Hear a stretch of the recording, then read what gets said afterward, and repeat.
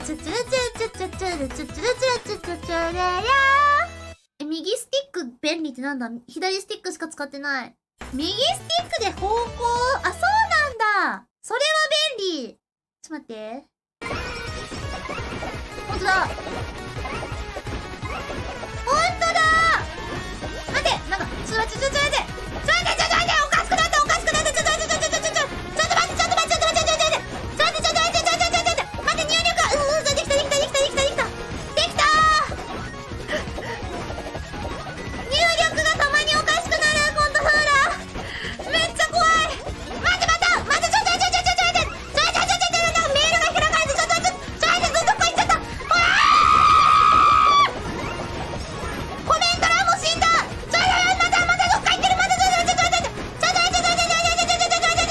こいつだけ生きててくれ。お願いだ。なんか切り替え、ウィンドウ切り替え、待って、ウィンドウ切り替えが動くよな。ちょっと待ってってふざけんなよ。何それ。ねえもう待って。ちょっと待ってください。カーソルが逃げるのは何？待って。あ、わかった。